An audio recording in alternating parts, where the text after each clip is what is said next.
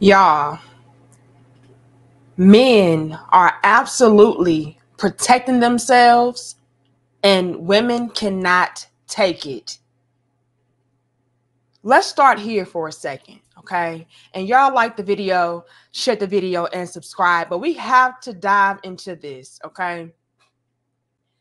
There are so many men of today that are aware of what they bring to the table, right? Whether that be financial security and stability, whether that be protection, whether that be love, whether that be guidance and help. And so, with men having this realization of their value, of what they can contribute to a woman's life, they are being very strategic and wise with who they allow access to them in those ways. Okay. And what I have noticed personally is the more that a man has to lose, the more he is guarded as far as who he allows to have access to him in those ways. And dare I say that these men are also protecting themselves from women that they have actually married? Whoopsie. See, for so long, there have been a lot of women that felt like once I got through the door of marriage, good. I can coast, I can slack off, I can get over because, hey, I made it. It used to be a time to where once a woman got married, she felt like she made it, and now she can slack off and she can show the real her, which oftentimes, and it's no shade, and salute to the women that do their jobs correctly. But a lot of the times, women resort to being lazy. That's who they naturally were. They resort to being very selfish and entitled because that's who they naturally were. But to get through the door and get married, they would put on this front or this facade like, oh, I'm different. I don't mind being submissive, which is what Jeannie Mai actually said. But we're going to leave that over there for now. I can't wait to have my husband to take care of everything for me and me just, be a great support system to him and, follow his leadership. They pretend to be that way just to get their foot in the door. And then once I get him to marry me, the whole bait and switch. But what do I keep telling you all? And again, y'all like this video, real talk. What do I keep telling you all? I keep telling you all that we are dealing with a new breed of men. No longer are these men just allowing women to be a part of their lives. And you are problematic, you're disrespectful, you're neglectful, you're selfish, you're entitled, you're lazy. That's not happening anymore. And I don't care if I did marry you. You will still get the boot. And since a lot of women are not accustomed to men protecting themselves in this regard, a lot of them find out the hard way that, yeah, it is a new breed of men and they're not playing around with their value, with what they are offering and bringing to the table. If you're not going to uphold your end of the bargain, you can go because this is not what I signed up for. I married you because you presented yourself to be somebody that was going to follow along with my program. You presented yourself to be somebody that was loving, caring, supportive, submissive. And so if you're not going to be on the type of time, you can go.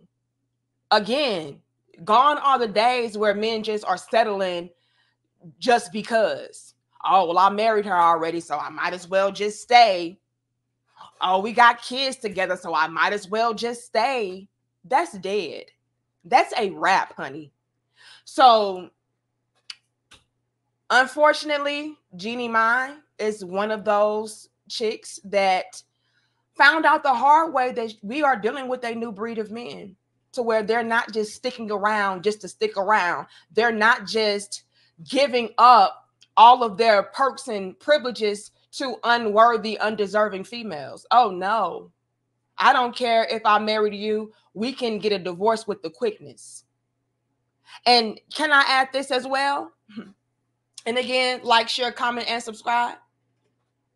Men are also going into marriages protecting themselves, because let's just be honest, you all, a lot of the times these chicks are not trustworthy. It is just something to try to capitalize off of, use the men for, and then go on with your life. We talked about, even in previous dope discussions, about starter husbands. That's a thing. And men have caught on to that.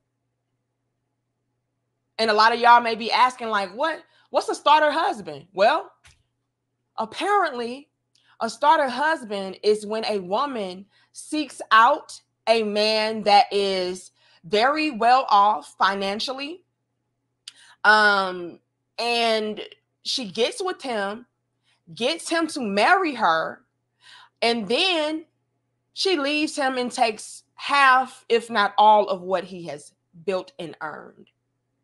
And then once she feels solidified enough and comfortable enough with the money that she was able to take away from her starter husband and, be more stable with, she goes on to another man to get him to marry her. And again, these men have to be, quote unquote, high value and well off. And they pretty much use it as a way to build wealth for themselves. That's a thing, you all. Get a man that's wealthy or high value, that has a lot of money, status, access, whatever, perks and benefits. Get him to marry you, then leave him and take all of what he has, if not half of it. Live by yourself for a little bit, get yourself very comfortable and stable, then go and find you another sucker. That's really what they are doing. Find you another sucker that is well off, get him to marry you, then leave him, and then you're able to add on to what you already established off the previous man. And a lot of females will do this over and over again until they feel comfortable enough not to even get with a man at all. But what happens is those females come to realize that, hey, I actually do need a man. Money is not enough. Material possessions are not enough. But they find that out way too late. And by that time, they do want to actually love a man sincerely. And they do want to build with the man and be with the man. A lot of the men don't trust them because look at your track record. You have a track record of starter husbands. So, yeah, we're dealing with that. And since that has been the norm for so long, a lot of guys caught on to that. And they're like, oh, yeah, so if I do get married, best believe there will be a prenuptial agreement. And that's exactly what Jeezy did in the Jeannie Mai situation. See, gone are the days where men are just taking your word on face value. Gone are the days where men are just trusting what you're doing right now. No, I don't know. And like I said, Jeannie Mai, she presented and pretended very well, to the point to where, she had me fooled even. She was going around talking about, oh, I can't wait to be submissive, and, I allow my man to lead, and I can't wait to do this and do that. Like, she really played up a good role. And even with her still playing up that good role, Jeezy was like, yeah, but I'm going to still need you to sign these papers, though. And good for him, because come to find out, Jeannie Mai was exactly the type of chick that you need to run from. But let's go ahead and get into it, you all. I want to get into this article because I thought that this was very interesting, that Jeannie Mai was now trying to plead with the judge to, just dismiss Jeezy's prenuptial agreement, right? And to me, it's given that Jeannie is grasping at straws and she's trying to do whatever she can to try to capitalize off of the situation. She knows that Jeezy was a good husband. She knows that Jeezy was a good man and she didn't uphold her end of the bargain. She knows that Jeezy has valid reasons for wanting to divorce her and leave her. And since she understands now that he's serious about leaving her behind, now she's trying to hit him where it hurts. This is why I really believe that Jeannie Mai is very desperate and grasping at straws. And again, you all, like this video, share this video, and subscribe. This is you got to share this because it needs to be utilized as a cautionary tale to all of these women out here that it's a new breed of men. You either come correct or reject. Jeannie Mai did the old switcheroo to where she played up a good role in Facade just to get married because Jeezy is a man of means, right? He seems to be a man that is successful, you know, the whole nine. Everything that a woman is looking for, we can pretty much come to the conclusion of, you know, maybe that's what Jeezy is, which is why Jeannie Mai wanted to marry him in the first place. Okay. And once she was able to get into the door and get him to marry her, then that's when she felt safe. She felt like, yeah, now I can be myself. Now I can go ahead and unleash because, hey, I was able to snag the bag. He's not going to leave me. You know what I mean? He's not going to go anywhere. But again, you are new breed of men. They will leave you. They don't care. They don't care that y'all are married. They don't care that you have children. Like, no. Peace over everything. Okay. Protecting myself over everything. Like, that's what we're dealing with. So she thought wrong. She thought that, hey, I can just get in the door and then I'll have all access and I'll be able to just go ahead and do whatever I want because by that time it's already a done deal and surely he'll just, you know, coast with it and deal with it, right? Because that's what I'm used to men doing. We're used to men just dealing with it. We're not used to this new breed at all. But she thought that she would get over. She thought that Jeezy would just continue to give her a pass, and he didn't. And at first, I believed that she thought maybe he was bluffing when he was like, yeah, I'm going to go ahead and, you know, head on out if you don't change your behavior. But she kept on. And then once she saw that he was really serious, it was like, hold on. I'm getting ready to lose my husband. I'm getting ready to lose my provider, my protector. Let me save my marriage. Right? That was the initial route that Jeannie Mai was taking. Oh, I need to save my marriage. So let me go ahead and do what a wife is supposed to do. It's very funny how it goes from, you know, oh, I need to save my marriage to now begging the judge to throw out the prenuptial because you want a bag. Now that you know he's really serious about leaving you. That's what gives it away to me that Jeezy was doing what he was supposed to do as a man because initially she wanted to save her marriage. Then on top of that, when she really figured out like, damn, like he's really not buying this. Because again, you all, this new breed of men, they'll give you opportunities to clean it up. But after a while, it's like, no. And I'm pretty sure Jeezy gave her opportunities to get it together, you know, but she didn't. Or it was just entirely too late. And so then it went from, oh, I want to save my marriage to, oh, he's really done with me. Oh, well, since he's really done with me, well, I'll just say he cheated on me.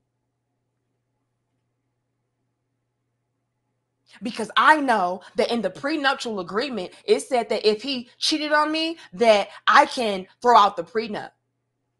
She got desperate. She got real desperate. Men are protecting themselves from females like you. You thought he would just go along with your flow. He didn't. And now you found out the hard way. But now it's looking like the cheating allegation didn't stick. So now we have Jeannie Mai talking about, oh, well, can you just please throw out the prenuptial agreement, because I didn't get an opportunity to thoroughly read through the prenuptial agreement. And so I don't know what I signed. Too bad, so sad, man. You should have did your due diligence. You were so thirsty to try to manipulate and finesse that you end up playing yourself. Because like I said, it's a new time, new breed. The men are protecting themselves and y'all can't handle it. Y'all are getting real desperate. Jeannie Mai is getting very desperate because she now knows and sees that she was dealing with a man that was about protecting himself. She was dealing with a man that was wise and intelligent, that was thinking 10 steps ahead of her. We're not used to dealing with men like that. So yeah, very funny, Jeannie, that now you're begging and pleading with the judge to throw out the prenuptial agreement that you didn't read, yet you were just trying to use a tactic that was given to you by way of the prenuptial agreement that you didn't read. And so I'm just a little bit confused. If you didn't go through the prenup, how did you know that it was a clause in the prenup that had a stipulation regarding infidelity? So clearly you read it. You just thought that you would get over. You just thought that he would never, get rid of you. That's what it's given. But anyway, y'all, let's get into this. Like, share, comment, and subscribe. It says, Jeannie Mai, please don't enforce prenup. I didn't have enough time. Girl, please. Girl, please. You had plenty of time.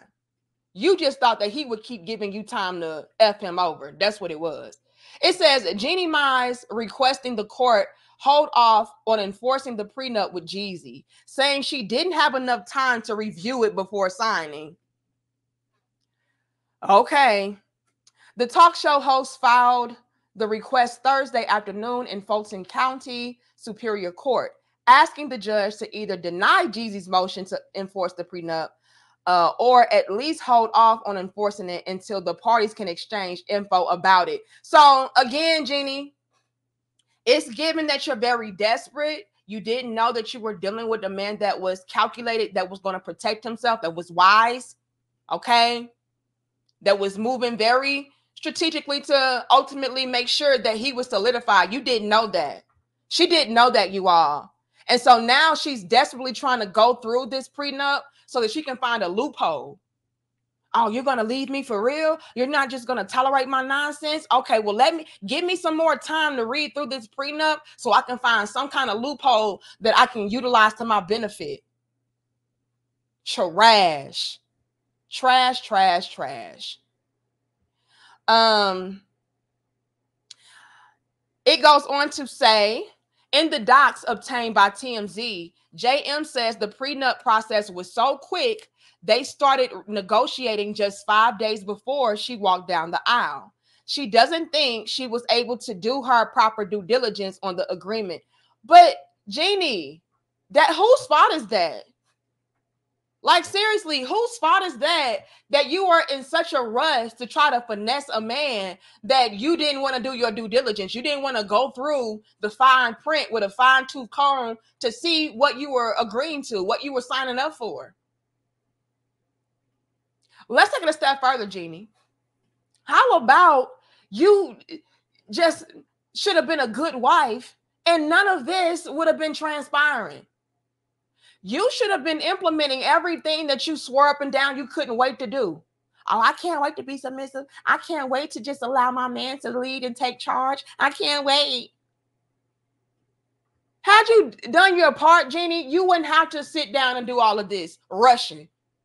Because now you're desperate to try to snag a bag because you thought you had already snagged it. Girl, if you don't go sit down, it is not his fault you were rushing, being young and dumb. And you're not even young, but we're going to shut up on that. It says, basically, she says she didn't go through Jeezy's financial disclosures with a fine-tooth comb to make sure she was getting a fair deal. I'm sorry to keep pausing, y'all, but this is the problem. The problem with marriage today is we're not going through with marriage on good faith. We're not going through with marriage being sincere, being authentic, being genuine, building on things that are healthy, of substance. Like, why are we even going into a marriage talking about, oh, I need to make sure, I'm able to have a good deal when I leave you? You know what I'm saying? Now, on the man's part, I'm going to be honest, though. I understand why men are doing that now, right? I got to be real, right? While I don't like that we do have to go into our marriages, thinking about the worst case scenarios and thinking about, well, how can I have a leg up over, this person that I'm supposed to be spending the rest of my life with? Why I don't like that, I can't understand men, implementing things like prenups and, different paperwork and agreements going into marriage, because for so long, men have been going through marriage blindly, thinking that this woman was the right woman, thinking that he could trust her, having pure intentions, having a pure heart. And then lo and behold, he was just a starter husband for her. And now, he's looking stupid. So I understand why men are doing it. But, when it comes to, in general, how I feel about us really going into marriages, kind of like business sharks, like I don't like that. I don't like that. To me, we should have a lot more substance behind our marriages. We should take our marriages a lot more seriously. We should try to work through a lot of the things that we feel like can be worked through. We just throw marriage away like it's nothing. So it really does cheapen the value of marriage when we are trying to find, loopholes to, finesse or get over. Like, I don't like that, but I do understand why men in particular have to go through with marriage with that in the forefront. Like, I got to make sure I'm protected because we're dealing with cutthroat women. Clearly, not only are these women cutthroat, but they're also very manipulative as far as them putting on these facades. They can pretend for a long time to be one way, and then once she feels like she has you and she's safe, it's a whole switcheroo that catches you completely off guard. So I understand it, but I don't like it. I don't like it. And the mere fact alone that she's talking about, oh, I need more time so I can find me a loophole, to see if I'm getting a fair deal out of this. Like, that's trash. You just should have been a good wife and you wouldn't have to have none of this on your plate to deal with.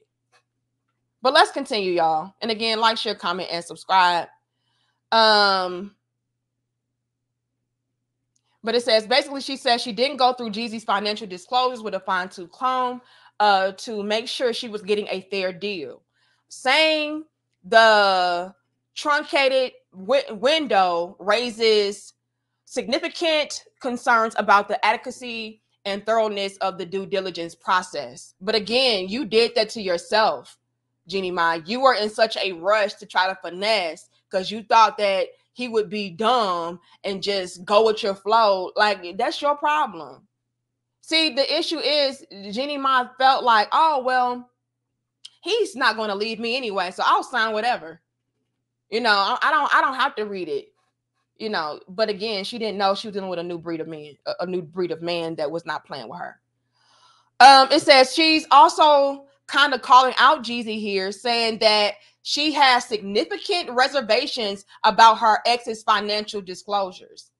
Her legal team says the rapper only handed over one personal financial statement with the approximate taxes and insists she was legally entitled to a thorough examination of all documents. Jeannie Mai, you're doing all of this way too late, ma'am. Way too late, ma'am. Way too late. We don't care. If you saw all of these red flags, right? to where, hey, he's not disclosing all of his financials with me, and he's not doing this, and he's not doing that right. Well, that indicates to me that you were well aware of what you were dealing with, but you chose to overlook it because, once again, you didn't know you were dealing with a new breed of man. Oh, yeah, that's a red flag, but it's okay. I'll still be able to capitalize and manipulate and control and get over, because he's not going to do anything about it. He's not going to leave me, So it doesn't even matter that this is a red flag or I didn't read over that. Like, it's not going to count anyway, because, yeah, he's not going to go anywhere. Girl, you got played. You played yourself, and that makes it even worse. Okay. But it says, we previously reported Jeezy filed for divorce from Jeannie back in September, saying the marriage is irretrievably broken. Jeezy seemingly implied he thinks Jeannie cheated on him and his music. What?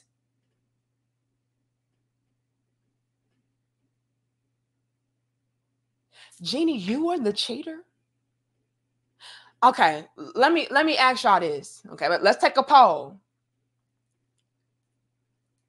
Do you believe that Jeannie Mai cheated on Jeezy? I'm putting at the poll right now. All right. Do you believe that Jeannie Mai was the one that cheated on Jeezy? I would love to know. And if you're catching this on the replay, put a 1 in the chat if you believe that Jeannie Mai cheated on Jeezy, and put a 2 in the chat if you don't believe that she did. Okay.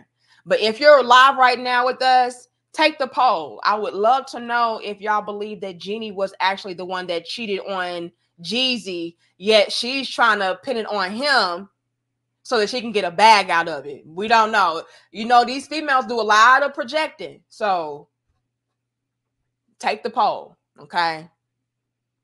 But it says he put it in his music that he thinks that Jeannie cheated on him. Lord have mercy. But it says, but she came out and denied any suspected infidelity.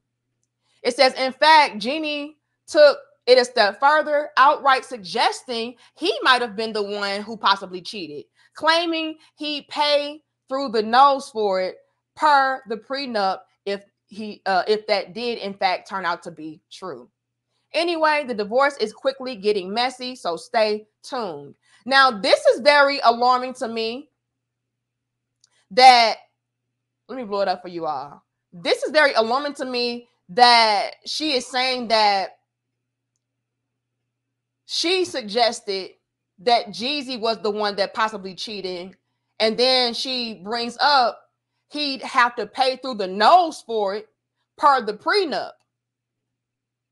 Now, Jeannie, if you did not take your time to go through this prenup and you're begging for the judge to extend everything so you can go through everything with a fine-tooth comb and all of that, I'm very confused as to how you know that he would have to pay through the nose per the prenup if you didn't read it.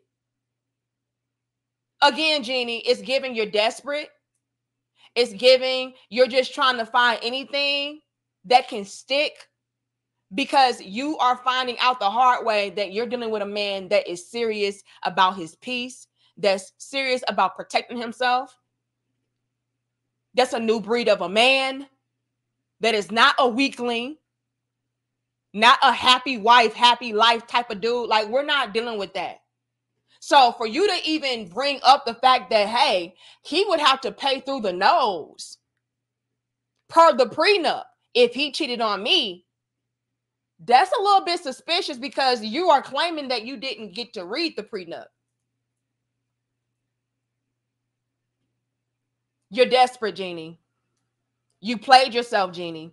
And so many women, unfortunately, go and make this grand and grave mistake as well. Stop it. Get some help.